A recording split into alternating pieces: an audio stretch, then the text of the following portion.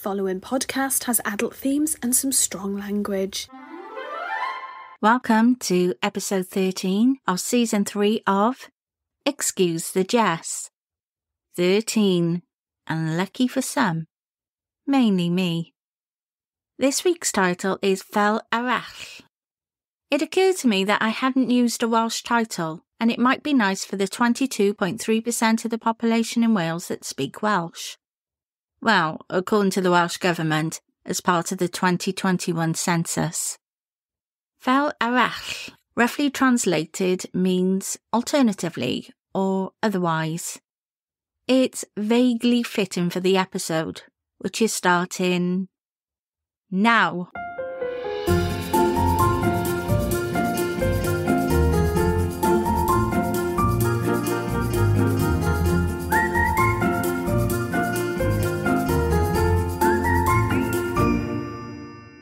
The night of the 2-hour session with Niles and his therapist, I gave myself 24 hours to make a decision about our relationship.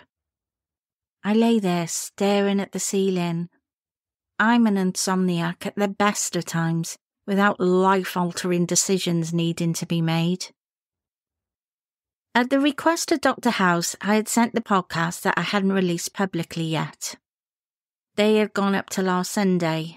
I know my voice was hoarse from screaming "fuck Niles" into the English countryside. I recorded episodes 9 and 10 together before I forgot what happened. I just needed something to take my mind off the flight the next day and the fact that I was still in a world without Niles. I hesitated whether to send it as part of the package. A lot of that therapy stuff was intense. But I think he ought to know. Ooh, what a good title for a song. I didn't know if he would listen to them all at once. Something told me he would. If we were supposed to be so well matched, then I know what I would do. My phone rang just after midnight, and I answered it almost immediately. That was tough. Niles went straight in without preamble. No highs or how are yous. You hate me? It would have been a good way to prevent a difficult conversation. No, I love you more if possible. And I could barely breathe. But you also annoy the fuck out of me sometimes. And I considered that maybe we were on the same level. I guess you have questions. Can I see you now? Niles asked. No, because it's late and I'm not sober. Would it get hot and heavy fast? Incredibly, and it would undo all the good work we've been doing. He let out a long breath. Can I see you tomorrow then? Yeah, you can. Are you in bed? I'm up for that. No, you idiot, just get into bed, I'll talk you to sleep. I could hear him walking around, switches being turned, and then a bounce as he breathlessly jumped into bed and announced he was ready. I put my voice down to a whisper, and I told him about what happened when I thought I was dying of COVID on the settee in my house in Cardiff, and how I felt my grandmother near me. How she held my hand and told me that I would be okay. Is this the ghost story? Niles mumbled. I made the shush sound. I could hear his breathing slowing down, so I continued. My nan said that people would come into my life and they would be good for me. I now think she was talking about him and Amy. I'm not sure if he was listening by that stage, but I told him that he had done a horrible thing to me. But he'd still been kinder to me than every other man I have ever spent time with. When I was absolutely sure he was asleep, I told him that I forgave him. What I wasn't expecting was for Niles to be in the kitchen when I got up the next morning. I was showered and dressed, so at least there was that. He and Amy were standing chatting as she arranged breakfast, which was scrambled eggs. Coffee? Amy asked as I went in.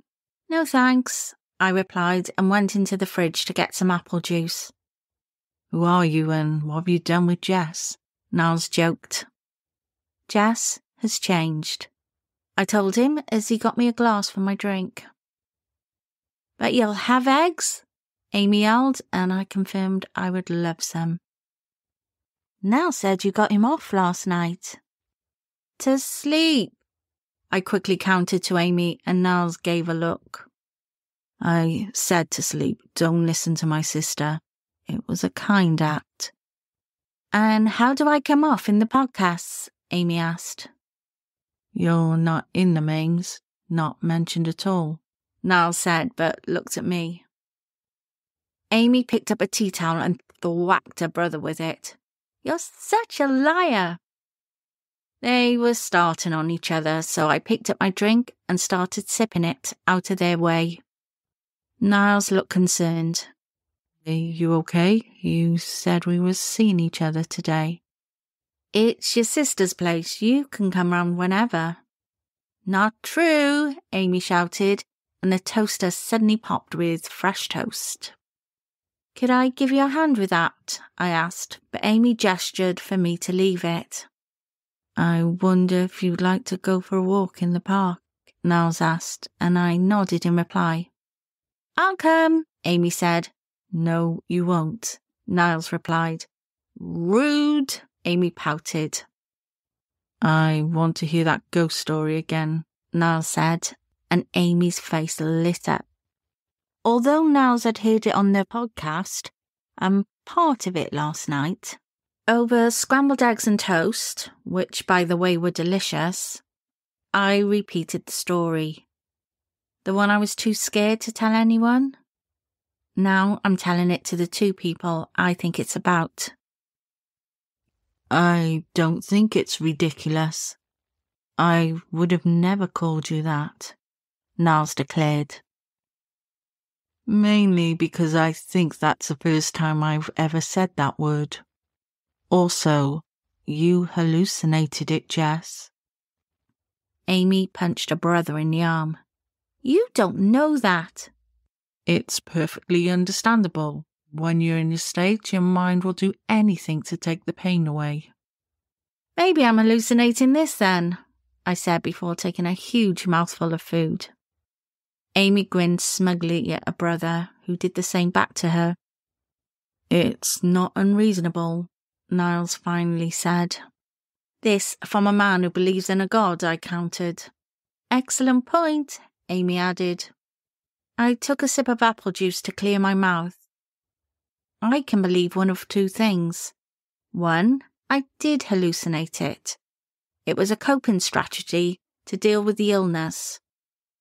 Or two, my late grandmother held my hand and guided me through one of the worst moments of my life, gave me hope.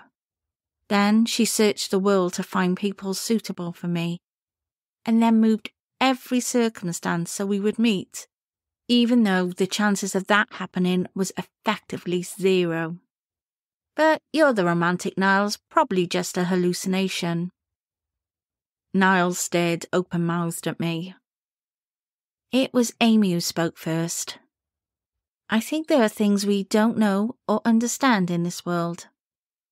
I nodded, which is why she said people, not person, Amy. Amy's face broke out into a huge smile. I know what I believe. Amy picked up a plate and left us. Niles was still staring. Yeah, hallucination, I know. I picked up my plate and stood up to follow Amy.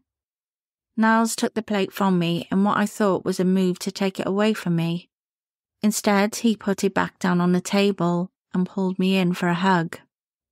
It was so lovely, and I could have stood there all day. Within seconds, though, he reached down and kissed my forehead. It was your grandmother, he whispered, and then let me go. Patronising prick. Amy had a lunch date anyway, so she was never going on the walk with us. We walked out into the park, and I was strangely left alone by the people demanding I take a horse ride around the park to see the famous fountain at the beginning of Friends. It's not there. It was not even filmed in New York. We started with pleasantries. It was a nice day. The weather was getting better. Still a bit of a chill in the air, but summer was on its way.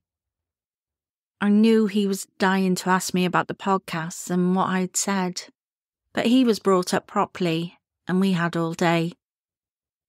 It was not even a question in my mind whether I wanted to spend the day with him. I did. It was up to him if he did. I was not going to get needy. I still didn't know where this was heading. We had walked past the ice rink and up into the main path before Niles brought it up.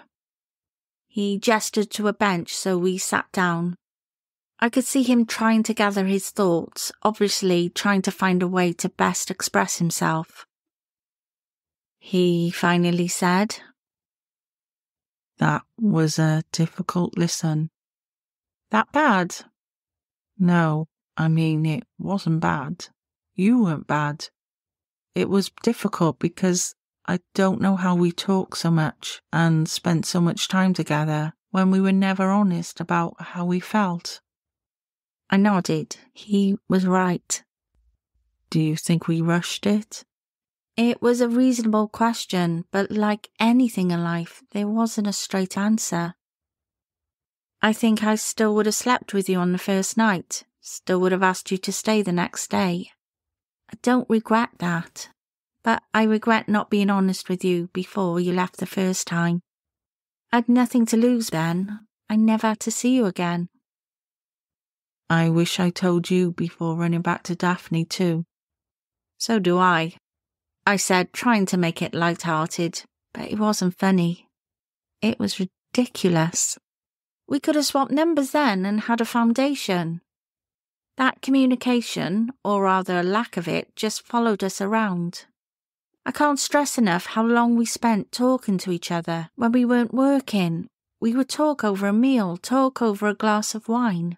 A lot of the time, the TV wasn't even on. We would just talk.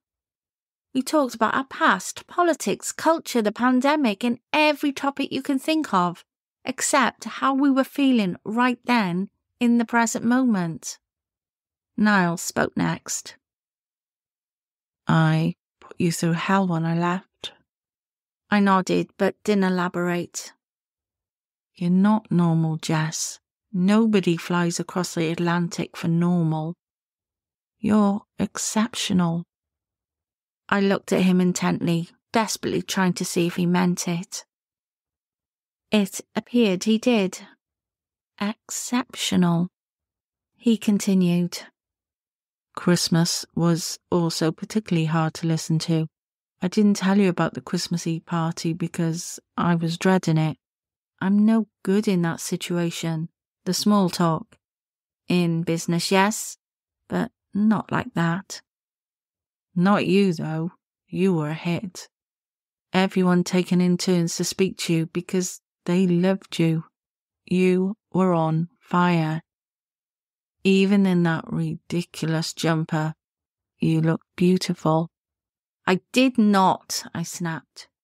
"You did, and you always do to me. You were the one everyone wanted to spend time with. You were the colour. I was the grey." "That's not true," I told him, but he continued. "Everyone was utterly charmed and loved you. And I left you to it, not wanting to bring you down to my boring shit level." "But you told no one we were a couple," I interjected. I struggled to believe him.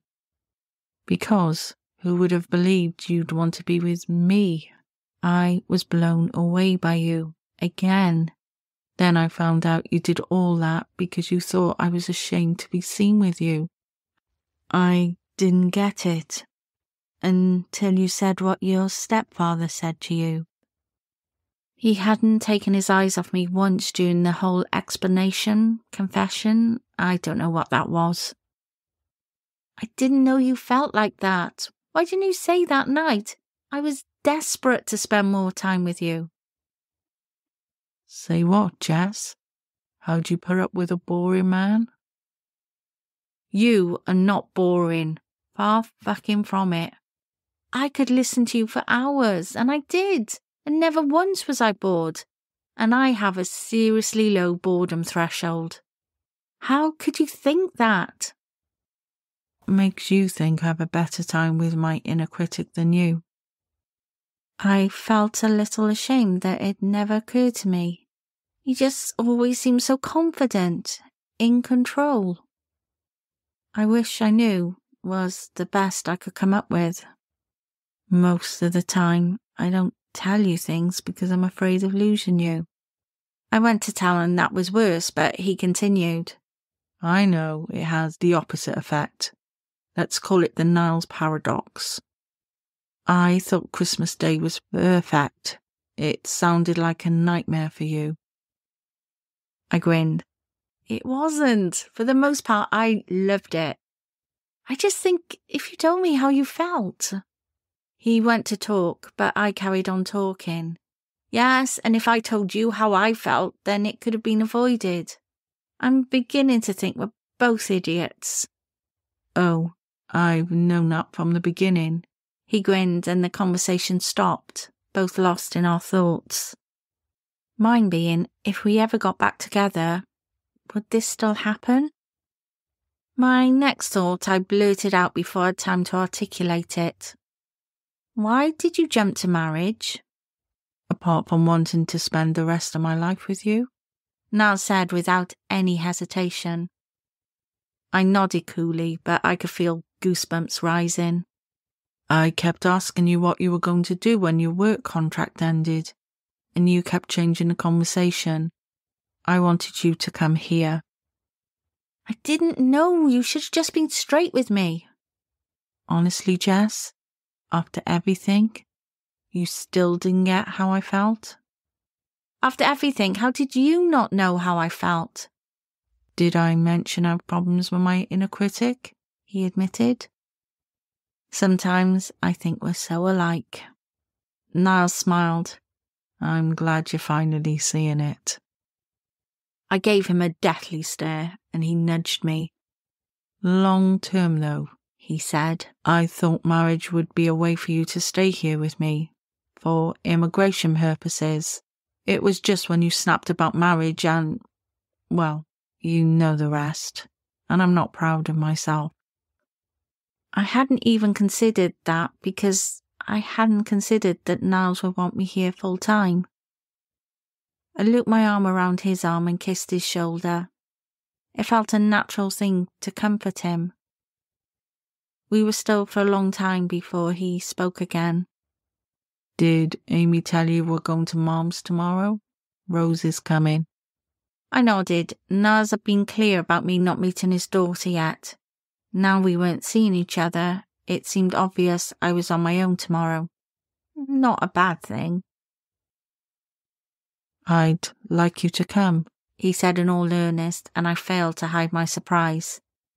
He continued. I know what I said, and I was wrong. I'd like you to at least meet. She's 15 now, old enough to understand, and I think you would be a positive role model for her. I'd like to go then. The day stretched out. We didn't want to walk forever, so we found a coffee shop. Pitched on 2 stools in a bar looking into the street. I got the highlights and lowlights of my podcast from his viewpoint. The highlights were that I obviously loved being with him, that I spoke so highly of him, never once called him dull, and had no intention of finishing it. Yes, all the bits about him, but in fairness, this was the reason why I'd listened to the podcasts. The lowlights were every time I felt not enough for him leaving, parts of Christmas and New Year, and then there was one that came out of left field. When I said it was love at first sight with Amy. When he told me he was scared he was going to lose me to his sister, he was serious. I had to remind him that although Amy didn't consider gender an issue when it came to dating, I'd only ever been attracted to men. I also had a strong attraction to one when I met Amy. He leant into me, Do you still feel like that? He asked, and he held his breath.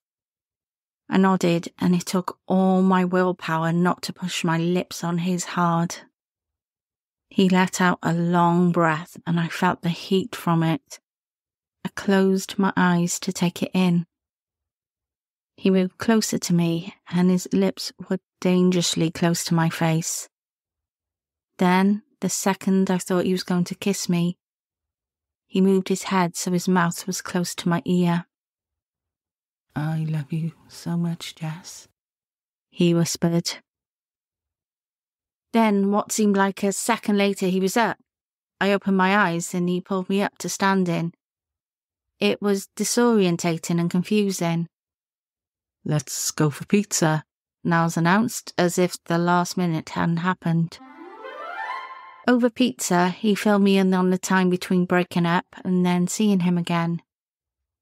He had shut down, told work he was sick and sent a few notes, told his cleaner and laundry agency that he wasn't to be disturbed. Still paying them because he's not a dick. And shut himself in the apartment. Day and night had no meaning to him. For days he told himself that he'd done the right thing in the long term. I would be fine because I was used to being single and I'd just move on. He was the one that was struggling. After playing our last conversation on a loop, he changed his mind. He realised he'd made a massive mistake because he wouldn't get over me. He worked through every scenario to beg to have me back. Like me using his clothes to pretend he was still there. He was using the unofficial podcasts I sent him to pretend I was still there.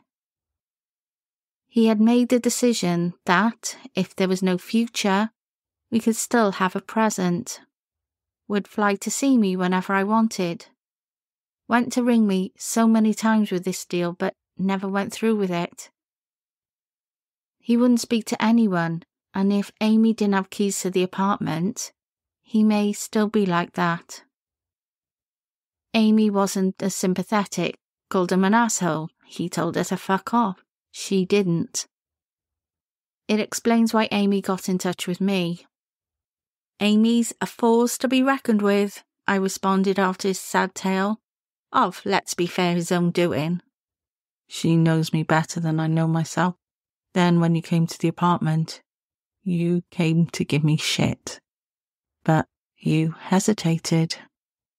Yeah, that empathy thing sucks, I told him. And I knew there was a chance you'd forgive me. You still being here means there's a chance of a future on any level you are comfortable with.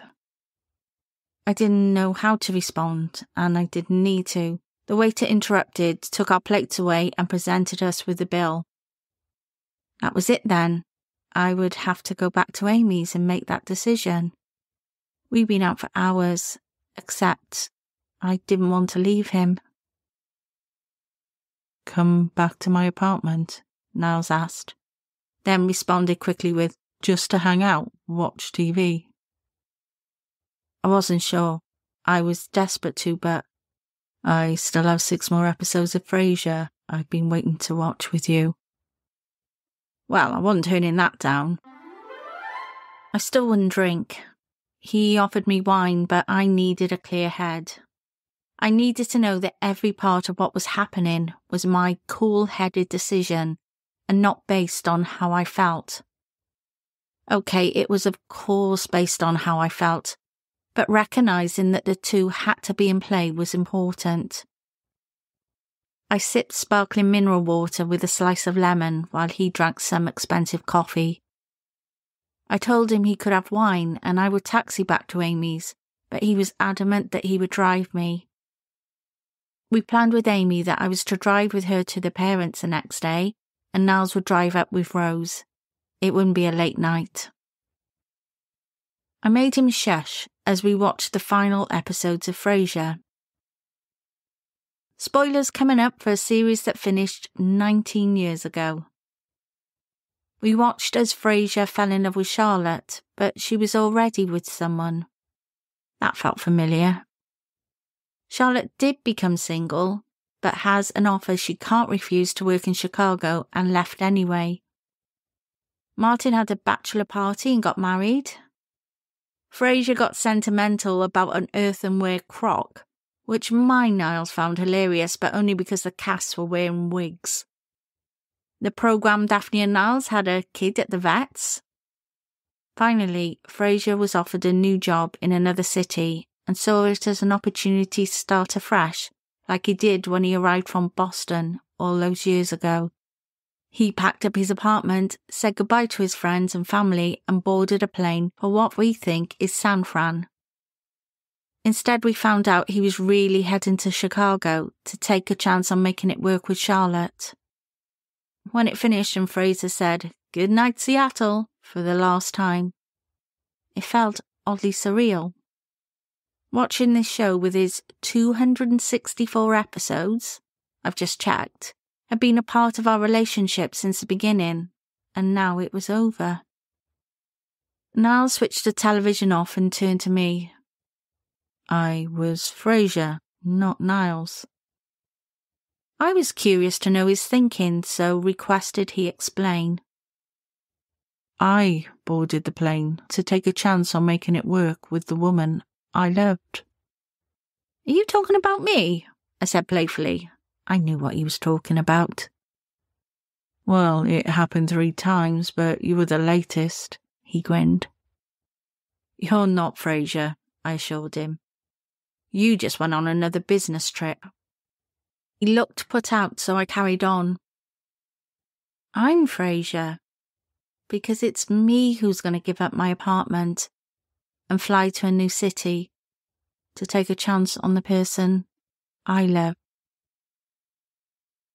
I swear the intensity in his eyes made me think I had misread it. I thought he wanted this. I know he hadn't said it, but surely then he smiled. That big, beautiful smile I craved. Yep, I've appropriated that word too. Yeah, that's not going to work. You can't be Frasier if I'm Niles. How about I'll just be Jess, and you can be Andrew? Yes, fuck it, I've said his real name. His name is Andrew. He was kind of annoyed that I used Amy's real name, but it was done with good reasons originally. His family call him Drew, but I call him by his full name because that's the name he gave me when we originally met. I must go back to calling him Niles now, though, because people would have missed this bit and believe I'd gone straight from Niles to this Andrew character. That wouldn't look good for me. Back to that intense moment on the sofa then in Niles' apartment. Niles was still recovering from my Frasier comment. Can I just confirm that you're saying you're moving to New York to be with me? I nodded. For good? I nodded again, even though I didn't know if that would be even possible. You know I'm not a complete fan of marriage, but we can do it if it means that I get to be with you. Niles was completely floored, like he was waiting for a punchline. Are we engaged, Jess? Absolutely not, I said, and his face dropped. I think you should propose because you're the romantic and you'll want to make a big romantic gesture, which means we can do the non-traditional wedding. Something small with your family will be great. And I don't want to argue about this because you've done the big white wedding thing. Oh, and I'm not changing my surname. I want us to have the same surname. We can, if you change your name. Crane Garner or Garner Crane? By the way, it's really not Crane. Details, and I think we should, and he cut me off. And I was expecting it like our first kiss, that instant finding each other's mouths, and I went to move. But instead he put his hands on either side of my face and started to stroke my cheeks with his thumbs. Then he placed his forehead against mine. He closed his eyes, so I followed. and we stayed in the position for a good few seconds. "Are you okay?" I asked. "More than okay," he said, and slowly and deliberately placed his lips on mine in what was a sweet and utterly divine second first kiss. That's enough from me this week. Thank you so much for listening. Please come back. I'm not needy or anything, but yeah, well, I obviously am. Apologies to everyone featured for not attempting to mimic your accent, although you really should be thanking me. You can find me on Insta at @ExcuseTheJess, and let's do this again soon. Excuse the Jess was written and performed by Jackie J. Sarah. It is a deliciously bright production.